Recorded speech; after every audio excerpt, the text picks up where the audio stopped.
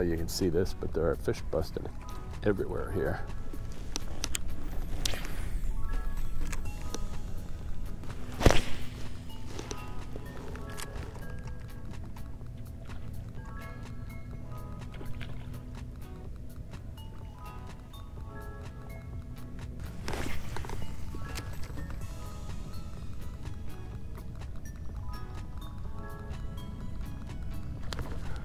There we go. Well, there's one anyway.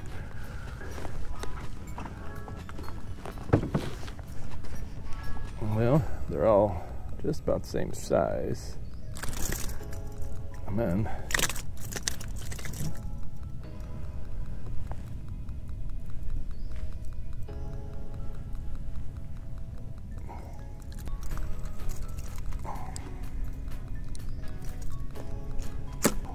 If you're ever trying to get a hold of a fish that's really thrashing, see how I got a hold of him, and you just kind of squeeze on his gills so they kind of close on him a little bit, and they'll stop flopping around.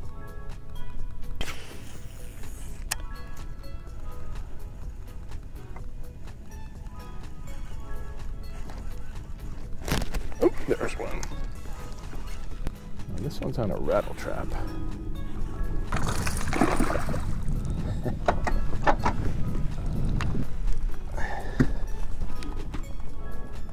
Alright, now let me show you that again. Grab him here, squeeze, and he'll come right down.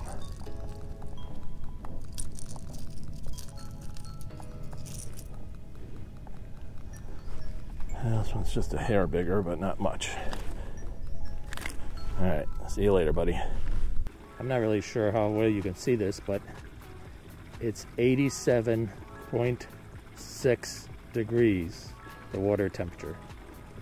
And it's 11:14 in the morning. So I'm sure by later today it'll be over 90.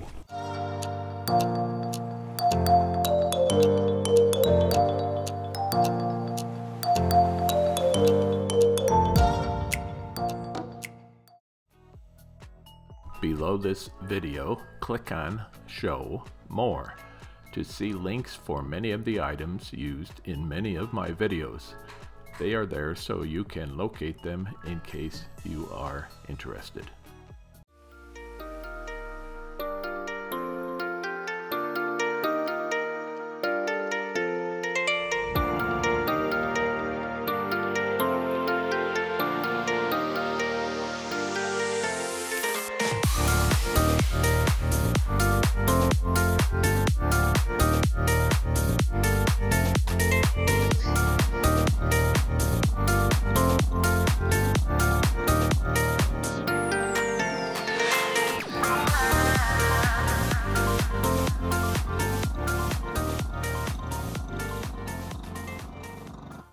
Hi, my name's Gerry, and I'm a lifelong fisherman.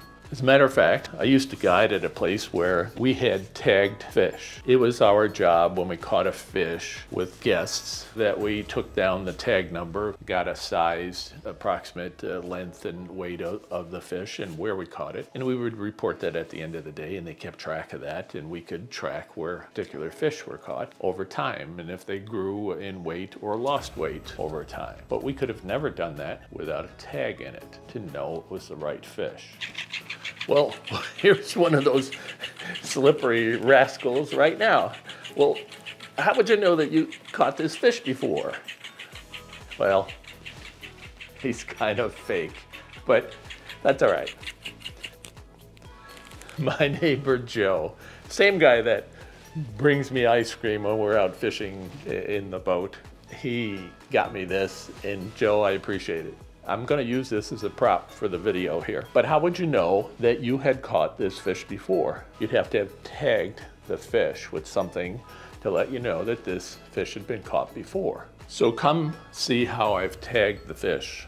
I'm doing it a little bit different than probably fish and wildlife people do. My goal is different than theirs. Just come and see. Well, I've been doing just that. I've been tagging some of my fish that I've caught for the last 6, 7 or so months. I want to know if I've caught fish in my lakes in the community before. We've got 8, 9 lakes here, and I stocked them all when I originally moved here 16, 17 years ago and started putting bait in and a few bass in each lake. After a few years, they just took off. I put in threadfin shad, bluegill, sunfish, and golden shiners. Those took off and fed the bass that were here.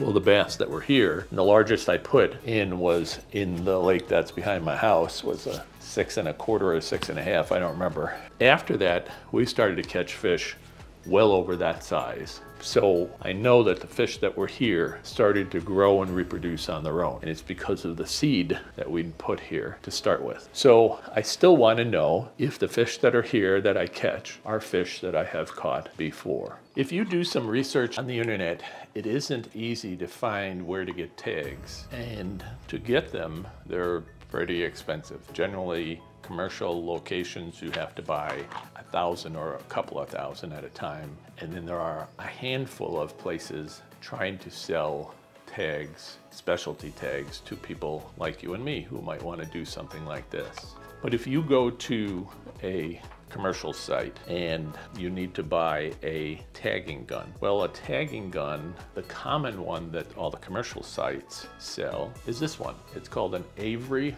Dennison Mark III, and it's a pistol grip tagging gun. Well, I had one of these, and I'll explain something in a minute, but I had it for a little while, not very long. Why? Is when I travel on foot, I have a little fishing bag that's over my shoulder, and somehow this fell out of it. I went back looking for it, and it was gone. So I had to go buy another one. But this one I liked, but it was no different than all the rest of them. And they came with needles, like this. Now, I thought that it was a big deal to have a whole bunch of needles because it almost seemed like they would break them. Never done this before, so I didn't know how much you would think. I'm still on the same needle that I originally started with a different gun. I didn't have to go buy extra needles. I guess it's handy that I have some, but that isn't what I had to do. One commercial place that I went and looked to buy this gun sells it for $106.32 plus shipping and tax. I think that's a lot. You can go on Amazon and buy this gun shipped to your house for about $15. It doesn't come with the tags. I think I bought my original one like this for about $20, and it came with like 5,000 tags. That's a heck of a lot cheaper than buying it in a place that sells them commercially. Now, what's a tag? What's a tag? The tags that go in these guns are called a T-bar tag. Now, the commercial ones have a thread coming out of them after you put it into the fish, and it has numbers on it so that you can distinguish between this fish and another fish. That isn't what I need to do. All I care about is, did I catch this fish before? That's all I care about. Is this a fish I caught in the past? So I can learn generally how many fish are in one of these lakes that I'm fishing. Is there just a handful of fish and that we keep catching all the time? Or are there many fish in here and I'm rarely catching the same fish over and over again? That's a question I've wondered about for many, many years. So what is the tags that I use? These are called T-bar tags. See that if it focuses. They have a kind of a strip on one end, and it's got things that protrude on each side, almost like a T. What are these things designed to do? These are clothing tags. These are the ones that you go to the store, especially a clothing store, and there's a little paper tag sticking out of the shirt in the corner, and through the shirt is a little plastic piece that hangs onto the shirt and then goes through the tag and hangs onto the tag. These are the exact same thing. They're the exact same thing that the commercial tags are. However, on one end of it, where it comes out of the fish, it then gets a little bit wider and has almost like a little cylinder on it that has printing on it. It might have the name of the company that printed them. It might be the name of the Fish and Wildlife Agency. It might be instructions to the person who catches the fish that says call this phone number, but they all have a number on it so that you know this fish is different than that fish. I don't care about that. All I care about is, did I catch this fish before? I don't like the idea of this much stuff at the end sticking out on the fish as he's swimming around. I don't care about this. I want to remove it. Now this is the gun that I replaced the one I lost with. You can buy these as cheap as around $7 and they come with a bunch of the tags. I don't know if there's much difference. They all work the same way. They all function the same way. And I guess it just depends on the durability of it. The other one that I had seems like it was a little bit more durable than this one is, but I've been using this one for more than 6 months. No issue at all. What is the gun like? Pull that off, there's usually a safety, there's a needle here, and it's sharp. So there's a reason for having this safety on the end. So when you're gonna put it into the fish and tag the fish, I pull that off. I usually pull it off and keep it in my mouth, but I can't talk if I'm doing that. And then I leave a strip of these. You can see all the ones that I've taken off, and I've gone through many of these strips. I tagged a number of these fish around here in my community on private property. And you can see that's what's gonna stick out of the fish that focuses. It's just a little thing. And how do I get that like that? Let me show you how these work, just to give you an idea. So I'm gonna pull this strip out. And you can pull it out at any time, but I just wanted to show it while I've got them here because I only got a couple left. Pull that off, stick it in the fish. You pull the gun, the trigger, and it flies out like that one just did. I didn't mean to do that so fast. Let me hang on to them so that they don't fly. So one, and it pushes it up the tube and then comes out. Well, this is inside the fish, so when it comes out, that little T-shaped, let me put that there. That little T-shaped thing is now inside the fish. So when you put it in, you squeeze it while it's still in, you turn it sideways, and then pull it out, and it leaves the tag behind. And then you kind of pull on the tag a little bit just to make sure it got secured into the fish, okay?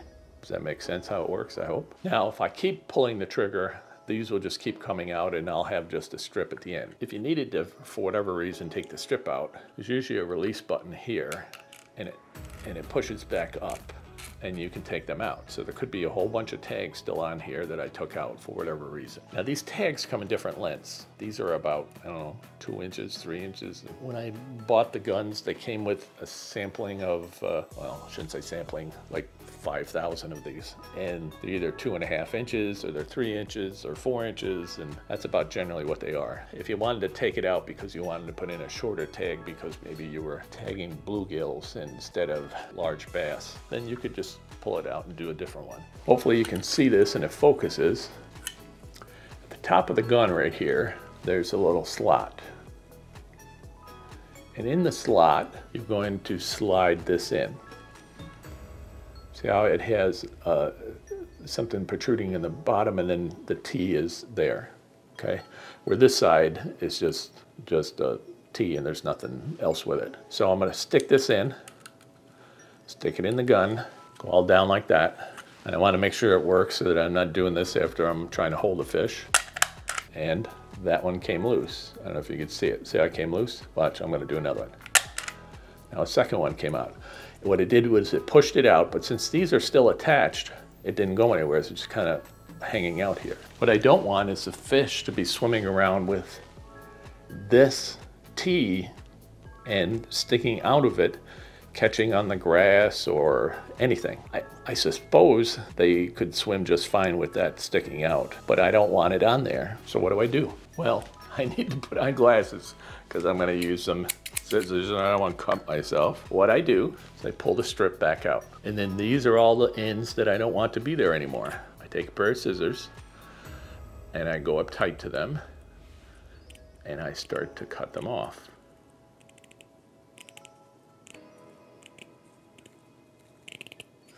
Remember, they're all attached to each other. So that's what I get when I get done. And this goes back into the gun. Remember the two that I fired off already? See how it sticks out? Doesn't make any difference. I could turn it around, put it in the other way, but I'm just trying to show you, you don't have to worry about that. So I put it all the way in until it seats. Pull this off just so you can see it. And off came the tag. And if I do it again, they'll keep coming off. how do we get it into the fish? What's the right place to put it into the fish? A lot of the videos that you see of me fishing behind the house, if you look close enough, as I'm putting the fish back into the water, I often hold the fish, not so that you can see this side, show the camera this side, and throw them back in the water. Because I didn't want to have people asking me, what's that thing sticking out of the side of the fish, until I was ready to do this video. I am going to use this fish as an example about how I do this. So I've caught a fish, and he's flopping all around just like you saw this guy doing. A bass has two fins on it. One is kind of in front of here, one's behind it. Kind of this should be the front fin, if you will, okay? So in a bass, there would be a second fin back here, but on a bluegill, it's gonna be all the way across, and you're gonna do the same idea. You got a flopping fish, got the gun in your hand. I happen to break this off by accident. This goes onto this, there was a little spot with it attached, and I broke it off so that when you take this off, I wouldn't lose it. But because of that, this is what I do. I pull it off, I hold it in my mouth. Now I'm gonna take that off just so I can talk to you. And then I take the fish and I usually lay him on the ground. You often see me catching a fish in the lakes here and me pulling it up onto the lawn, and it lays onto the lawn, and then you see me bend over, pick it up. That's because the part I didn't show you was how I was tagging the fish. I take it, lay it on the lawn, and right at the base of the fins, I take the needle, I prick up so that I'm not penetrating through the middle of a scale. So I prick it up so I get between scales, and then I don't want to go through this material, but then I push it in so it's at the base of the fin, squeeze the trigger. In fact, let me squeeze the trigger. It's all the way in, the needle's all the way in. I turn it a little bit, I pull it back out, and it leaves the tag sticking out, almost kind of looking like this. You just got it sticking out of his body. Well, then you pull on it just to make sure that that T really did get secured on something so that it won't be falling out. And then you take the fish, you let it go. I've been doing this for well over 6 months, if not 7, 8 months anyway. How do I know that I've caught the same fish? Well, it's got that tag on the side. And ones that I have caught that are older fish, that tag that was that color is no longer that color. He's as green as a bass. Dark, dark, dark green. So the tag has taken on the same colors from being in the water. It's almost got kind of moss growing on it a little bit, which is fine because it blends in perfectly with his back. So if you're not looking for this, you're gonna catch that fish, gonna take off the hook, probably throw it back, not even know that that was on there. So I'm the one that looks for it every time I take one and catch it. I always put it on this side of the fish. And there's a reason. If I put it on this side of the fish and I catch a fish that's got the tag in it, I know this is a fish that I tagged before, because there's nobody else in my community that's doing this. If I sometimes bring fish from other locations, I catch them in ponds, I catch them in, and then I'll throw them in our lakes. Well, when I do that, I want to know the difference between this fish that I've caught over and over again in my own lake, as opposed to I've now caught one with a tag, but it's from a different lake. So I take this and I put it on this side of the fish. So if there's a tag on this one, I know I brought that fish in. Since I started doing this, I brought that fish in and let him go from another lake. And so that's where I tag him. So one place or the other. And it tells me a lot of information. It tells me I've caught them before, and it tells me based on the color of the strip whether I recently tagged them or if I tagged them many months ago. And let me tell you a conclusion. Since I started doing this, I didn't know how many fish were in the lakes, in particular the lake behind my house. I said I probably fished that one more than the others. I learned over time that I rarely catch one of the fish that I've tagged. Not that I don't catch them, but I don't catch them often, which tells me there's a lot more fish in this lake than I never even knew were here, because I've tagged a bunch of them at this point. I have learned what I want to learn from it, and I just thought maybe you'd be interested to see what I've done. Now, right about now, I'd be wondering, if I were you, why doesn't he do something so that he can make the tags have some kind of way to indicate a different fish, just like the number system, whether it be colors or it's something else? Well, I thought about that. So I ordered on eBay this really skinny little shrink wrap.